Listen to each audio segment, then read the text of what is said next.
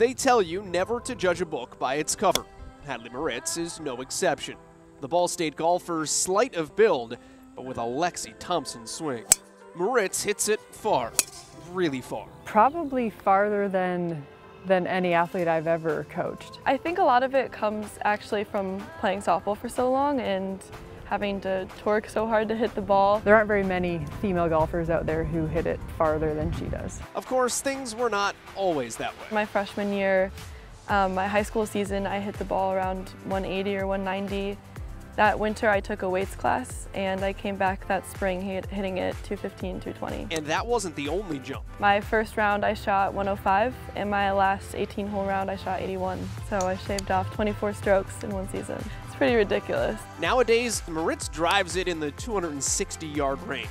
That would be top 20, 30 on the LPGA. It was shocking. It was a bit of an adjustment for sure. I mean, she just looks so casual. It's a beautiful golf swing. It's very fluid. Hadley was one of Ball State's top golfers as a sophomore this year, tied for the team lead in rounds even or under par.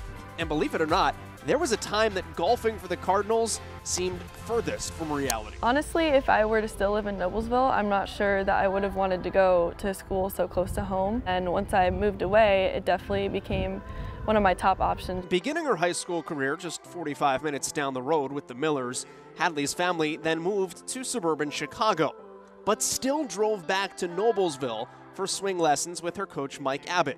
And that's where Ball State comes in. He had been messaging me about both Hadley and Morgan Lewis, as with my previous players, Allison Lindley, Autumn Duke. So he has a really good track record with Ball State golfers. And maybe the next great Ball State golfer. One of the best parts is knowing that my hard work pays off and whatever I put into it is what I get out of it. You know, I'd hate to put an expectation on it, but the reality is that yeah, if she keeps with it, get better every week and turn this Ball State career into perhaps one of the best we've ever seen.